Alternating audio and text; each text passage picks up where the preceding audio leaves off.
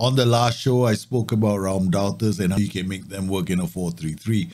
On today's show, we're going to take a look at some of your comments, and we are also going to try and craft a Raumdeuter into a 4-2-3-1. It has its own challenges, and sometimes you need to be very careful of the transitions.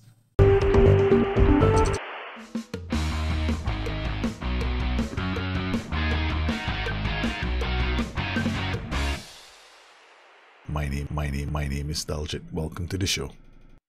The Raumdeuter can actually be quite a fun role to play with. He does defend, so don't think for one moment he doesn't track back and help you defend. And I want to address some of the questions I received on the last video before we begin. I want to thank everybody for sending in their comments. Waylens, you managed to use a Raumdeuter with a poacher, the legendary Frankie Salami from FM18. Very nice. That is a very good way of setting up a Raumdeuter. I actually like the idea of using poachers whenever it comes to using a Raumdeuter, simply because they don't move into the channels. Would a Raumdeuter work in a 4-2-4 with advanced forwards, a complete forward, and I'm currently using an inverted winger support and an inverted forward support? It can work. You probably will want to play the Raumdeuter in the slot where you are currently using the inverted wing forward and support. It's a bit more challenging because you have to look at the central midfielder on the side of the Raumdeuter as well. I would probably use a role that either holds position or closes down aggressively on that side of the pitch. You can use one, but you want to be careful of the transitions. Those two central midfielders are going to be very important. Mud Blaster, you had a 4-3-3 with him and you played onto his side with a wingback behind him and AP from the middle on that side.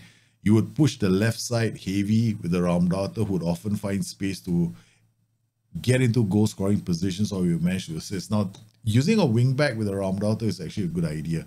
If the Raumdeuter can't get into a goal scoring position, he can always offload it to the wingback. He can then enter the box and become a danger inside the box. Alternatively, the Raumdeuter can also create chances for other players, which is a good way of playing him. It's usually easier to get the Raumdeuter to work in a 4-3-3. Robert Powell, in the 4-2-3-1, you would have the number 10 as an engauche. The Raumdeuter can play 1-2s with him, open gaps in behind, leaving the probable poacher again up top. Would have to test it though and make sure both have the trait. Ideally, all attacking players would have the trait.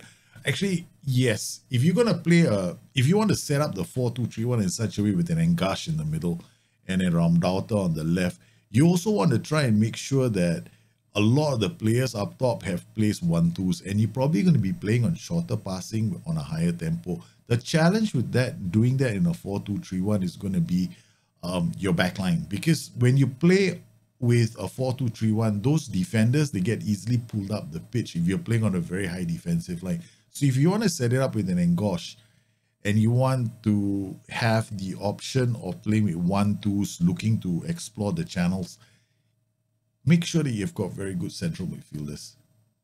Gary, you've started a 4-3-3 DM white tactic where you have Raumdeuter on the left flank, on the right flank a Trequartista with an AF on top. However, I love the idea that you mentioned about poacher, as I believe the AF will move into the channels and not give the Raumdeuter the space he needs. Yes, if you're using an AF, you got to be very careful, because the AF is going to go where the Raumdeuter is, and then you're going to have other issues because he has left the defender. The defender is then there's going to be one more defender along with the fullback that he has to engage, and that can sometimes give the cause problems. A lot of people like to use the AF or the DLF on support. The DLF on support is a fantastic role in a tactic that has got very good players. In that sense, you're camping and you're using vertical movement to move up and down. Then the Raumdeuter can enter the space that the DLF on support vacates. But how many of us have Manchester City kind of players? Oscar Richardson, another one who loves my role guides. You hope you will continue the series. Now, yes, I plan to update some of the older role guides and make them more relevant for FM22. You've always struggled to use a Raumdeuter in my 5-2-3 tactic. Only thing that ever works for me is a Trequartista playing narrow in the wing, not sure why. Okay, the problem with the 5-2-3 is you're playing deep and then you've got these two guys up top wide. Now, the Raumdeuter also sometimes needs a decoy, which is going to be one of the central midfielders, which is why in the 4-3-3 is so much more easier. And then when you have a 4-2-3-1, you've got somebody high up the pitch, the AP, who's actually pulling the DM from side to side. When you're playing with a 5-2-3, then you don't have those options at all, because you're going to use one of the central midfielders to push up. That makes your defense a bit more vulnerable. So what I would recommend is actually something that not a lot of people like to do. Turn both the central midfielders onto attack duties, use inverted wingbacks to push through the middle. Then the two central midfielders, you can take one of them, turn him into a Mazzala. It's a very risky strategy, but it can work. Salzella, when I tried recreating Nagelsmann's Munich, I tried Raumdeuter on the left, it take more risk on, yes. And Sane playing there, or any other player who can dribble to attack the inside left channel, with Davies going outside. Muller on AMS doing what he does. He put a lot of pressure on the pitch, and the assist output was pretty impressive. You really need a good player there. This is a very, very good setup, because if you're going to do the Nagelsmann Munich setup, then if you have the wingback going wide with the Raumdeuter on his side of the pitch, and you got an AM on support, or even an Engosh on support, what you're going to set up, what you're going to end up creating is a very nice overload down one side of the pitch. The Raumdeuter can easily attack the space if you have like a roll in front that moves vertically, not so much left and right. And the poacher does that, which is the reason why I love the poacher so much. And you're going to also be able to generate loads and loads of assists from the Raumdeuter, which is something that I noticed you've been able to do. Mark Rankin, you just started using a Raumdeuter for my Leeds team. Rafinha, I pair him with a pressing forward and an inverted winger and a Mazzala coming from midfield on his side to support in a 4-3-3. Seems to work okay. Yeah, the pressing forward still does tend to drift into the channels. And I actually have a lead save as well. Yes, I've used Rafinha as a Raumdeuter in that setup.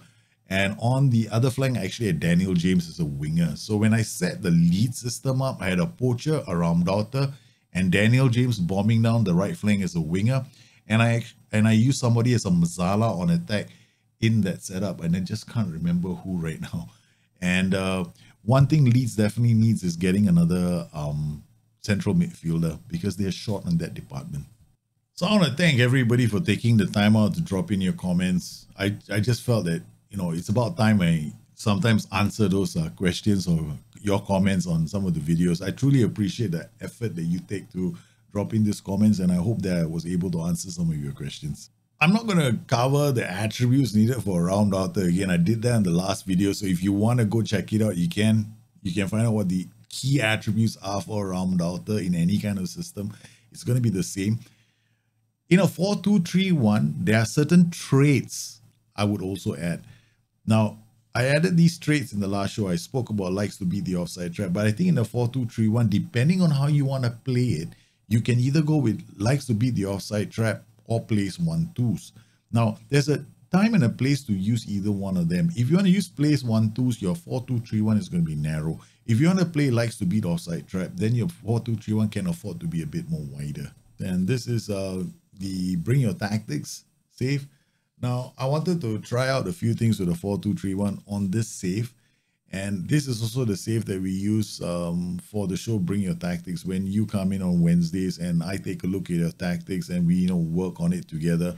And of course, if you want to catch up with me on any of my live streams and ask me any questions, please feel free to join me then.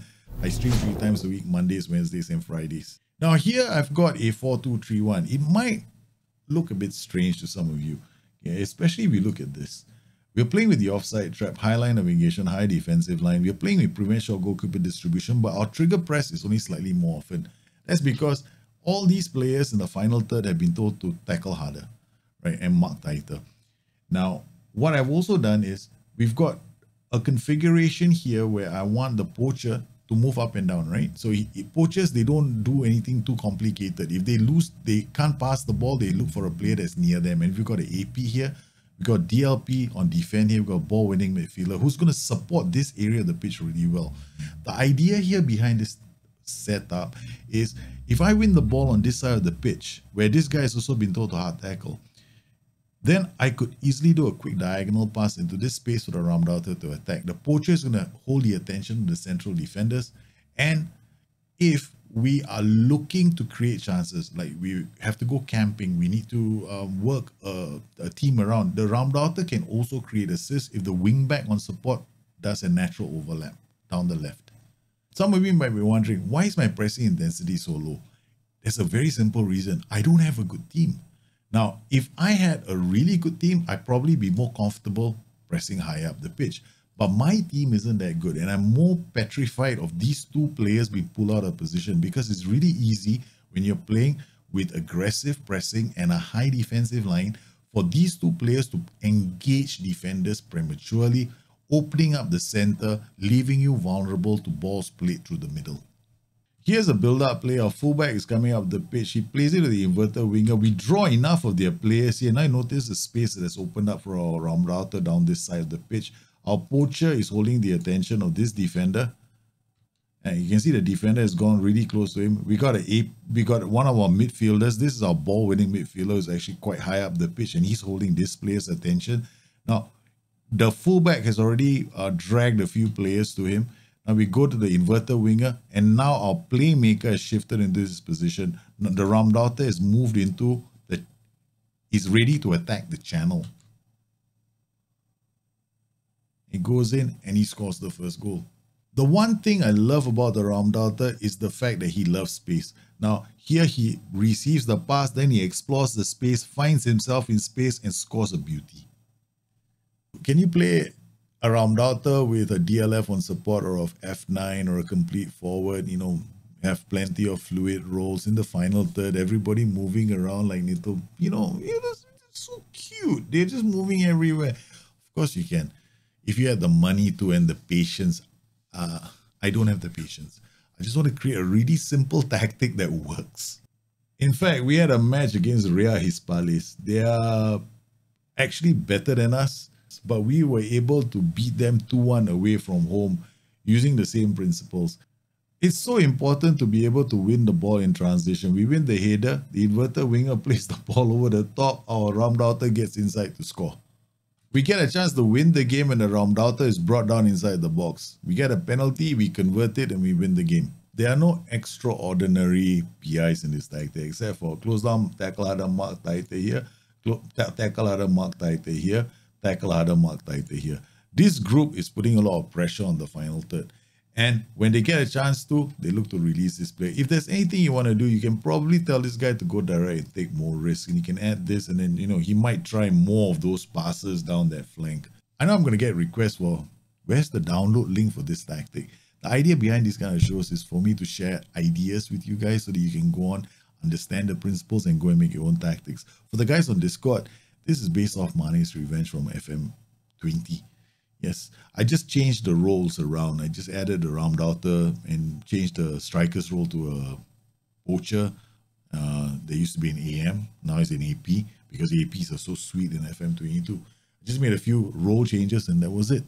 Well, I hope you enjoyed today's video and you found it useful. If you have any questions, you guys know where to find me.